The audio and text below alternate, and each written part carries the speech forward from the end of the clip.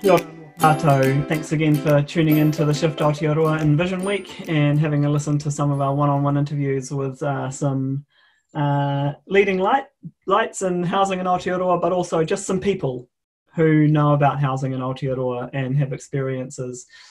So today I'm blessed to be talking with Hoskins, the chair of Te Matapihi, and I'll let him provide us with a little introduction and then provide some reflections and some thoughts about the impact of the COVID crisis. So kia ora Ro, and thanks for joining us. Tēnā koe, Brennan. O tira ngā mihi nui kia koutou katoa. Yeah, just in terms of the COVID crisis, I think what that has done for Māori in general is exacerbated many of the issues that were already quite pressing, in particular overcrowding and with the inability of whānau to rotate themselves around different family groups to relieve pressure, social pressures. Obviously, there have been some significant issues there. So that issue was present before COVID, and it was even more present during COVID.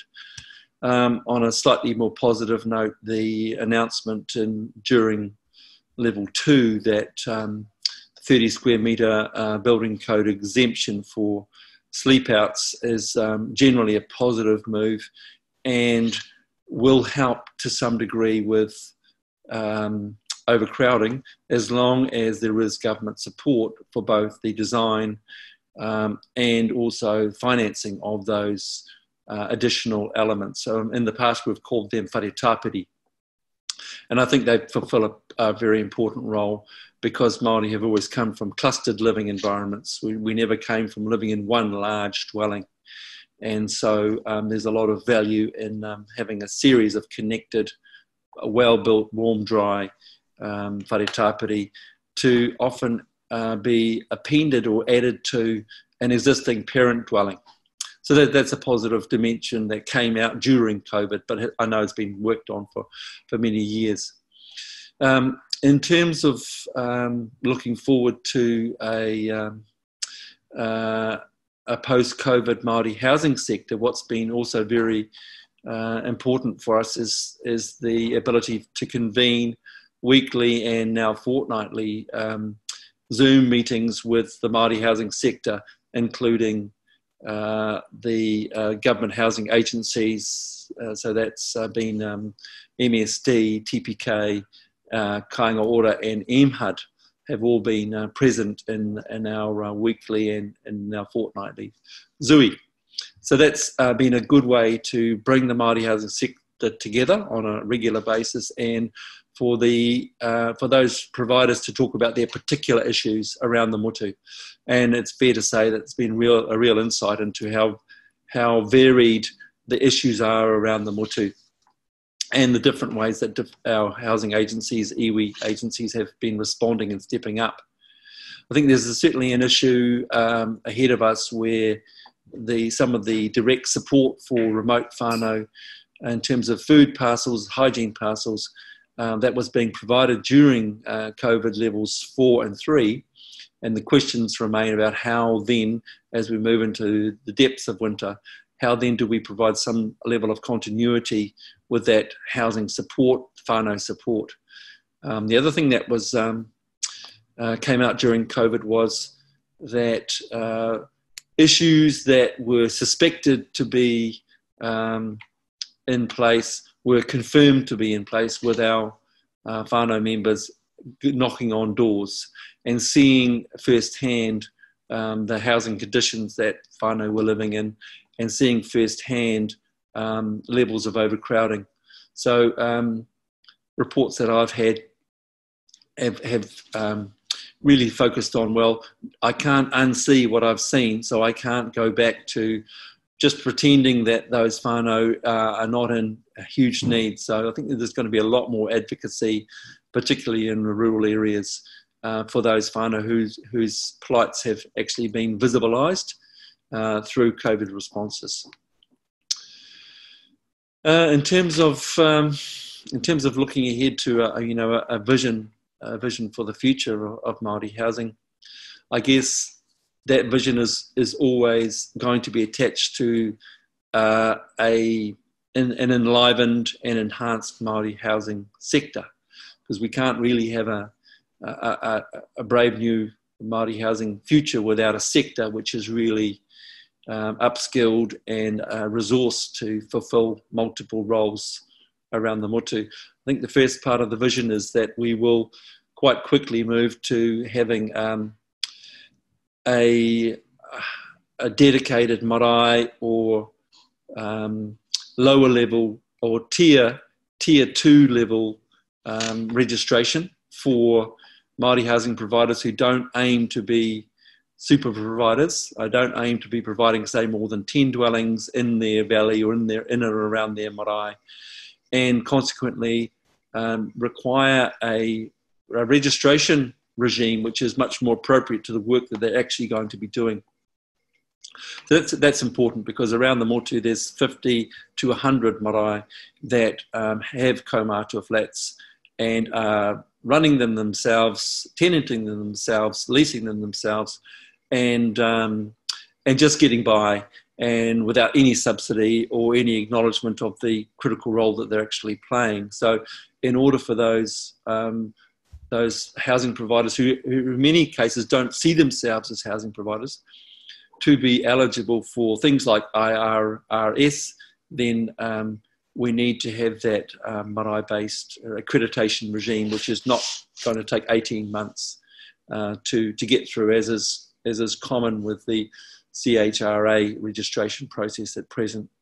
So if we can have that alternative registration process in place, and we can better support those existing providers who may wish to upgrade their stock, add additional units to their stock, then I think we'll at least be strengthening our existing sector.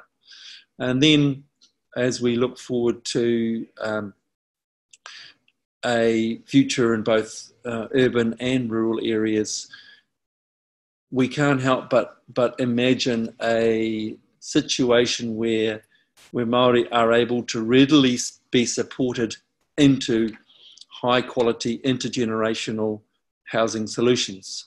And the intergenerational term has begun to be used a lot more, but it's fair to say that our housing stock has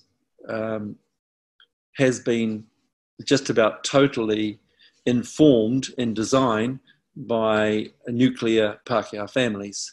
So the 2, 3 or 4 bedroom single dwelling is what characterises our whole stock, and that's not our past and it's not our future. And so we must, all of us, continue to advocate and press our agencies, Kāinga Ora in particular, to ensure that the public housing that they provide, the social housing they provide, the affordable housing that they provide is actually truly intergenerational, that it allows for, at a minimum, a self-contained unit for a kuia kaumātua at a minimum, so that you can have 2 adjoining or connected households with an appropriate level of separation to allow some independence. There's a huge amount of resistance to that from the powers that be, and it's extremely frustrating to have to bang on about intergenerational housing solutions. So intergenerational, number one, the next key issue is that our housing stock needs to be designed to respond to changing occupancies, so that we know that we have more children and more adults per whare, and we've got children coming back from overseas or down the line, and we've got other people, uncles and aunties arriving, staying a week, staying 3 months. We've got to have housing stock which can be much more responsive to changing occupancies. And that includes things like mezzanine sleeping areas. It means normally means more bathrooms per whare, and it certainly means large living rooms and well-equipped kitchens. In terms of the COVID situation, we know that all the seed supplies and seedlings got sold out in the first couple of days. You couldn't buy any seeds, even seeds that you couldn't even grow in autumn were sold out. And so I think there was a fear-based approach to, I need to start growing my own food. But I think turning that into a positive, there's a really important role for our new housing developments to be master planned to include mahinga kai resilience, so that we have at a minimum area of whenua set aside for raised bed gardens, for some basic orchard trees, for a row of fijoas along the fence line, so that that a certain percentage of day-to-day food, fruit and vegetables can actually be provided through those wider planned living environments. This is something that's not new. In the 1930s and 40s, when vast swathes of suburban Aotearoa were being developed with social housing, fruit trees were dropped off on the street. You would walk out onto the street, choose what fruit tree you wanted, walk out the back and plant it. That was 1940s. Now, come on, how long was it since that has happened? 60, 70 years since that sort of progressive approach to some basic level of food and vegetable provision was allowed for. I guess what we also need in an urban situation is the ability for rangatahi to achieve progressive home ownership through working with their whānau and or friends, looking at whānau mortgage instruments, which enable people, even in quite heated real estate environments, to achieve home ownership. And I guess with our record low interest rates the next few years, there's I think a very good opportunity for some progressive financial instruments to be developed and rolled out, so that in particular our rangatahi can see a home ownership future and not consign that to the impossible basket, which is kind of sitting right now. We need to have a suite of housing policies and products which can take any Māori whānau at any stage and say there is a way for you to improve your housing circumstances, whether that is commuting your state house lease that you have to a lease to buy or a progressive home ownership, or whether that's support to develop your backyard and master plan that to allow for one or two more living units to create an urban papakainga. We desperately need those products which need to be developed with the Māori housing sector themselves, along with TPK, Kāinga Ora and HUD. At a rural level, we need a much greater improvement to the Kāinga Whenua loan scheme, which is generally seen to have failed with the number of loans provided. And we need a alternative arrangement whereby there is much greater support provided to whānau developing their papakainga, and not leaving it to Kiwibank to administer a program which they were never really interested in the first place.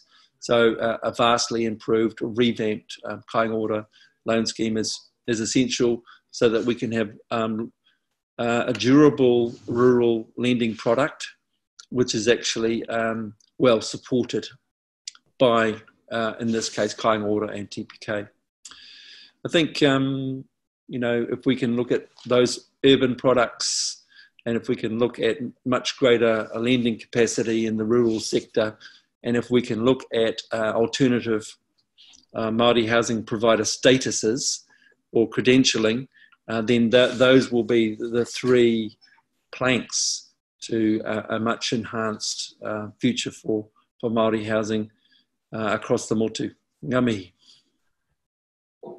Right, that was absolutely extraordinary. What an extraordinary set of really beautifully articulated um, aspirations. I got 7 of them out of your list, uh, and I get the sense that you don't need to add anything to that. I haven't really got any questions because you've sort of covered the whole gambit.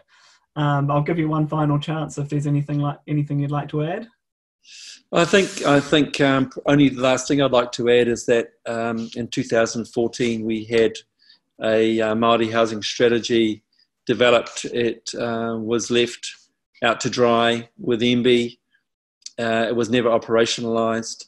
I think there's now an opportunity for the Māori housing sector to come together with key agencies and say, well, actually, we do want a housing strategy which is going to be operationalised and supported by a suite of policies and products which are nimble enough to respond to the changing needs of our whānau.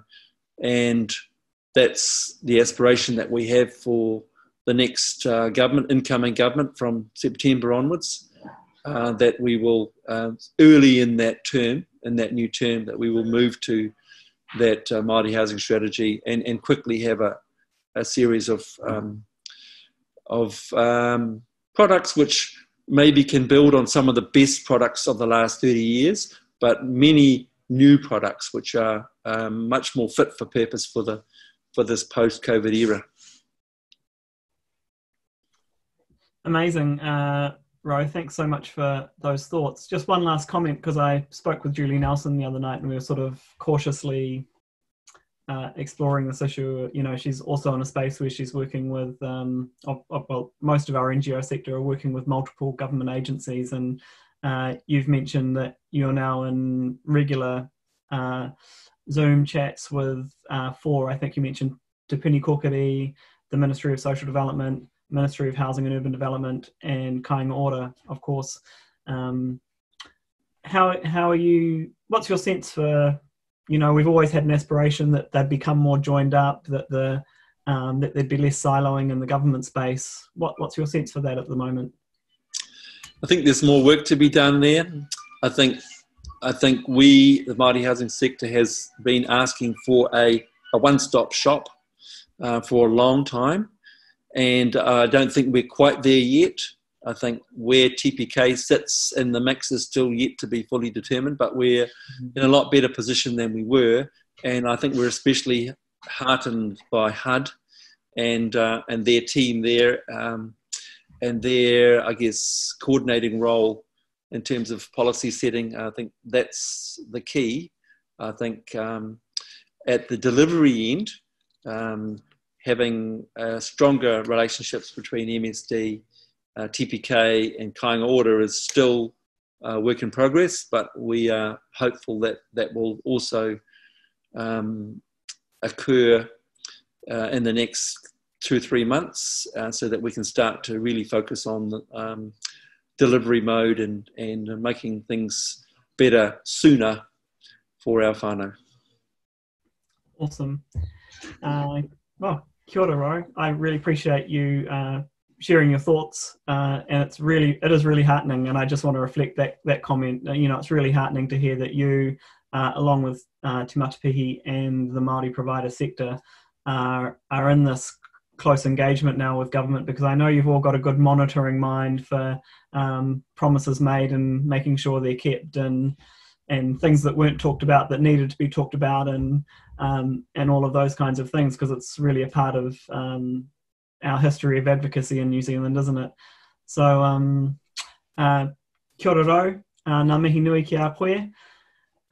Thanks so much for joining me, and I really appreciate those thoughts, and I'm as excited as ever to have you just kind of express what you think those real key moves we need to make are. So I look forward to maybe some other people watching this interview and picking up those and running with them, along with ourselves, of course.